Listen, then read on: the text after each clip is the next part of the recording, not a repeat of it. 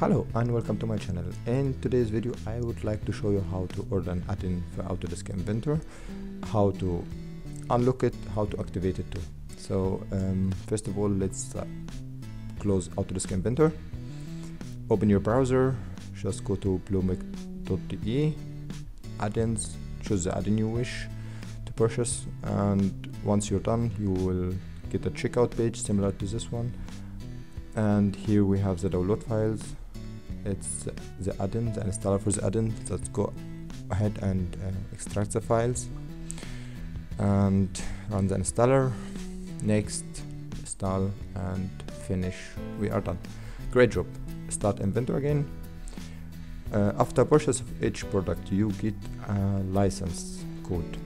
This license is very important for the activation. It can be also found in the user page under orders. So Inventor is telling you that it found a new add-in. Just launch add-in manager, remove the block, and we're done. Great job. So let's go ahead and double check again if it's working. This add-in works for assemblies, so let's open a new assembly. As it's showing you PM tab here, all the icons, so it's working. I have prepared an assembly in Inventor 2024, so let's go there and check it. Start Inventor 2024.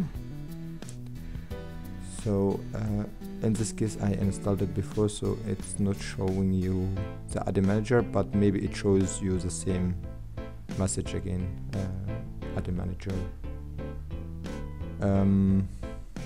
But I will show you also how to activate it inside of the assembly too. Yeah, as we can see here, we have the PM tab at the top of the ribbon. It's there, all the icons are there. It's not working, just go ahead to add-in manager and check if it's loaded automatically. Yeah, let's run the add-in. It's telling you it's checking your add-in, your license. Please wait. It will open a license program, and here you need your license key that is generated. Just enter it and your email. So, and just go online activation, and we're done. Thanks for your purchase.